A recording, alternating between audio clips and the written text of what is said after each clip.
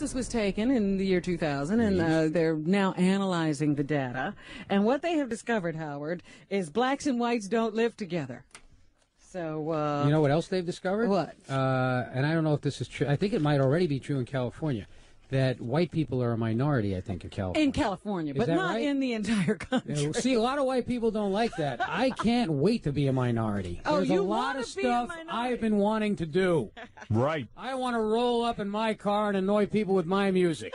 I want a guy next to me going, turn down that Neil Diamond, man. What's up with that? I have a dream that one day I will stand up in a movie theater and go, run, bitch, the monster coming. I can't wait to be a minority. You're looking forward to it. You're going to stand up in a movie theater when you become a minority. You got a good point there. Howard, I can't wait to be a minority. Finally, street hookers I can talk to. Right. Look, it's not going to happen soon. A girl in an ankle suit, drinking a Starbucks, and talk to her about the stock market. Do you know how many white people are in this country? How many? You see, you don't even know. No, how many? Not enough. 270 million white people. Oh, we're never going to get to be minorities in this lifetime. Do you know how many black people there are? How many? 36 million. Wow. But black people aren't the only minority, though. No, but still, they're 270 million. The only one I care about, Rich. So don't think it's going to happen so soon. I can't wait. Well, you were saying that they did a study. I don't know how much money they wasted on this, but they did a study to find out that black people and white people aren't living together. No matter what you do, you can't get black people and white people to live together. Well, my entire childhood was spent trying to live in a black neighborhood and trying to convince white people to stay, and it's impossible. Once a couple of black people move in, that's it. What is that? Well, I'll tell you what happens. Because I saw it firsthand. It's a white community, and then all of a sudden, a black guy moves in on the block. Yeah, why does that cause a panic? Okay. The guy living, the two houses next door to the black family. I'm sitting there going, wait a second. I got to sell my house now, and I'll tell you why. I'm never going to be able to sell it because there's blacks there. But and it's going one black. No, it doesn't matter. The house right next door to the blacks. I'm telling you what happened, okay? Don't say it's right or wrong. All right, there's some faulty logic here. I know. The logic's way faulty because if everybody stood ground, it would be an integrated community. But what happens is you go, okay, if I sell today, I got the black, it's still a white community, no problems, I'll sell. You go and you sell, and then they show another black family the house because they can't sell it to a white guy. White family won't move next door to a black because they figure, well, you know what, the price is going to go down on the house and never be able to resell. And I'm telling you, that's the way it is. I don't care what community you move. You go to Roslyn, Long Island, one of the wealthiest white communities in the world. You see, there are black families living there. No one will buy the house next to the black family because they're afraid it'll go down in value or never be able to sell it again. He just described my block to a T. Okay, now wait, because I lived through this. So then another black family moves in. Now, once you sell to the blacks, I'm talking about the second family now. They can't tell any of their white neighbors because the white neighbors will go berserk. Exactly. So they sneak out in the middle of the night. In the middle of the night! You wake up and there's black people living next door to you. Howard, please let me tell the story, because I came in to tell the story before you even spoke. Yeah. Where I grew up, right, the houses were very close together. It had this little hurricane fence about 3 feet tall behind us. There was an old guy who lived there, probably about 70 years old or so. Nicest guy in the world. Nicest guy. My mom gets up in the middle of the night to get a drink of water. I'm talking 3 a.m., and there's a moving truck in the driveway. 3 a.m.? Right. 3 a.m. How do you get a moving truck to come at 3 a.m.? Because you pay extra, because you don't want because he doesn't want your neighbors to know. Because if the neighbors, they're all going to sold yell to at him. blacks. He sold to a black family, but it was the funniest thing. No, like Nobody knew he had sold the house. No. They don't even put up a for I sale. don't think it was a sign for his house. Right. And then after he left, my mother was the only one that knew. The rest of the neighborhood didn't even know anybody had moved. So then that's this now. Now you have a community with 3 blacks, let's say. That's it. It's all. Everybody starts to say, oh, my God, they sold to blacks. If I don't sell right now. Now, but everybody acts like there's going to be a big. Yeah. It's a mass psychosis. But there's a if head for the nobody hills. else sold their houses, nobody else could get in. If they just stood there. But nobody stands their ground because whoever is next door to the blacks thinks that their house now is worth less. So little by little, everybody next door to a black and has you're to dealing, sell. and by the way, you're dealing in communities where the average house, at least when I was growing up, was worth $14,000 when the people bought it, Right. and now the property was worth $30,000, between $28,000 and $30,000. So these guys would sit there and go, "Oh my God, I'm gonna lose all my savings. Everything's gonna be gone. My equity." So it's not a race issue; it's a real estate issue. Well, it is a race issue, but it's also real estate. Yeah. You know what, Howard? In my neighborhood, we're talking about a block and a little dead end, another little block of 20. I'd say 20 to 22 houses. By the time the first black family moved in, there were 3 white families left in the neighborhood. My overnight. parents and like 2 other families. Yeah. It was in 3 It years. happens overnight. I used to go to friends' homes. Friends of mine. I would ring the doorbell to go play with my friend Larry. Black people would answer the door, and they go, Yesterday, Larry was there. "Yeah." I go, "Where's Larry?" They moved out, head for Z Hills. Well, did you ever go see somebody who you could see all the obvious signs that the house was for sale, not a sign, but other obvious signs that the house was for sale or had been sold, and they would vehemently deny it? Oh. You'd go in and you'd see boxes, right? And the furniture had, covers on it, and you knew no one who was living there, and you'd say, "You guys moving?" No, we're not moving. Yeah. Yeah, you had to keep it quiet. So anyway, that's how it happens. Well, they are now saying, because there's been so many efforts at integration, they are amazed at how segregated the country still is. Well, I had the one parent who said to me, "We are standing our ground. We are staying. We don't care. We're not afraid of black skin." I said, "What do you mean we are not afraid of black skin?" What do you mean we white men? Mom, you're not afraid of black skin. Where I grew up, there were blacks all the time. You know what I meant to ask you about that? I know that your parents were the last family to leave. Why did they eventually leave? Because finally, they saw for the first time, I don't know what made it click for them. They saw that I was the one white kid in an entire sea of black people. And they saw that I was unhappy. It was the first time they were willing to look at the facts. My mother saw nothing wrong with putting me through that. Now, maybe she's right. Maybe it made me a better man.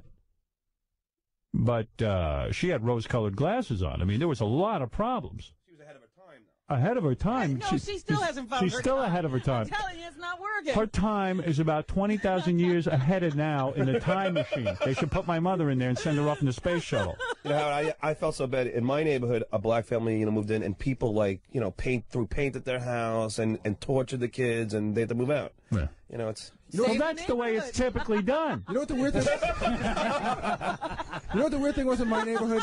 My neighborhood was a very middle class, blue collar neighborhood, and for the most part, when a family moved out to a black family, for the most part, the black family that moved in made the house better. Do you know what I mean? My family finally moved out when they saw that I was literally one of 3 white people left, and that I was not happy.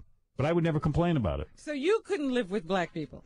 I couldn't. And my mother even said, "I'm not moving. I would stay here. It's because of you." In other words, I was the failure.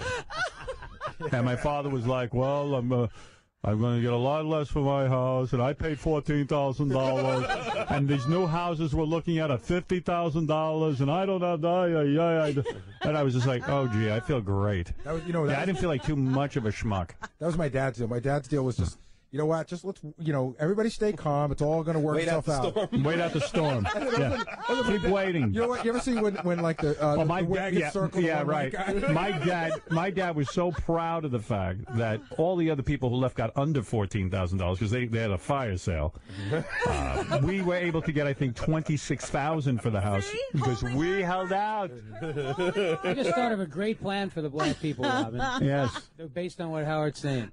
A bunch of black people who want to move up into a different neighborhood all chip in and buy one house. And then knock down the value of all the other houses, move in and take over a lot. Well, that's what happens. Blacks didn't think of it. No, There actually, were speculators who thought of it. Yeah, there were the people they blamed in Roosevelt were the realtors because they would target communities to do this. And then they would only show houses to blacks. That's right. Because they knew there'd be tremendous turnover if they could turn a community black. Good ideas are taken. There's nothing to sell in that community anymore. You're not that original. That's the good thing about raising kids in Manhattan because my kid goes to school with blacks and Puerto Ricans. Well, I don't know what school that is. Her father's Puerto Rican. What? Her father's Puerto Rican. I know, but that's good. I think that's a good thing. There's diversity in her own home. Exactly. You don't think that's good? What, diversity? Yeah. I'm not a big fan of it. Come on. I've been involved in diversity. It's not good. Didn't you go to college with all different? No. No. They don't let blacks in that college. No. Get out of here. Diversity worked for me, John. It didn't work for me. For Robin, it works. Because I went to NYU, there was every race. I believe everybody should just calm down. That's all. Everybody should get along just with themselves. By themselves. Everybody should have their own community. So you're for segregation? No, I'm not for segregation, but I believe that the races don't get along. But you're not for segregation, but are you against forced integration? No, I'm against that. It's not. It never works. I'm against all these parades. Thank you. I am too. Everybody's against everything. I'm against parades. Was it the Puerto Rican parade yesterday? No, you missed that one. You'll know The Puerto Rican parade. No, it was the Puerto. No. There was some parade going on here. You'd always know when the Puerto Rican Day parade. These parades, they close down the whole city. All parades should be banned from Manhattan. I live in West Hollywood. They have a gay parade. Yes. They got that here. Do they have it here too? Yeah, Halloween. sure. It's in Halloween. I just feel so left out. It's like, there's no parade for my sexual preference. Why don't they have a masturbators parade? Right. I could be up there waving with one hand. You'd be the head guy. You got it. What kind of costumes do you wear for that? You know those parades start in those parades on Fifth Avenue start like I think the first week of June. It is the Ukrainian parade, the Israeli parade, the Irish parade. I mean, it just goes. There are groups I never knew existed. They have parades. Ugandan parade. Yeah. It's stuff you never heard of. All right, let's listen. We got. I was trying to make a point here when you just jumped off with your discussions about how a neighborhood is run. Trying to teach you. Anyway, let me just have this guy speak. His name is Carl Hobb. He actually studied the numbers, and this is what he has to say. Who paid for this? He is actually a part of the Private Population Reference Bureau. What's the guy's name? Carl Hobb, and it's number 10. Okay, I got it. Because he has something important to say. Oh, this is so funny. In many, many cases, we have simply left our cities behind. There's been some gentrification, but when you think about it, the U.S. is really one of the very few countries of the world that builds great cities and then basically walks away from them. It's not true. That's exactly true, and he says one of the best examples of that is, Detroit. Oh, that's true there. Detroit is a black city. Every suburb around it is white. Yeah, somebody told me that Detroit is like a big donut. Yeah. The outside of it is all white. Yeah, I lived there. I mean, it's pretty frightening. I worked in downtown Detroit, and it's a scary neighborhood. But was that ever a great city? Yeah, at one point, yeah. But you know what's weird? Yeah, all the motor guys were there for it. Detroit, it's one main road like you go through, and there's all these burnt-out buildings and everything, and my radio station was there in a house.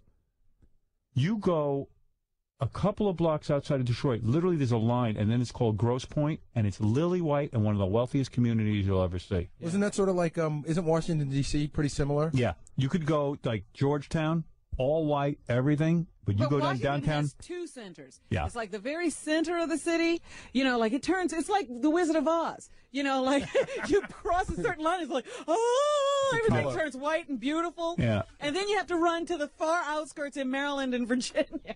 Yeah, you head for the hills. All right, what else does this guy say? Anything? I'm just saying that he said Detroit was a perfect example of that, where it has a majority population of black people now, and all of the suburbs. It's almost a completely black city, and all of the suburbs are white. So He left out the part of why they abandoned him. They don't just get up one day and go, let's all leave. You can't leave and then expect everything to stay fine.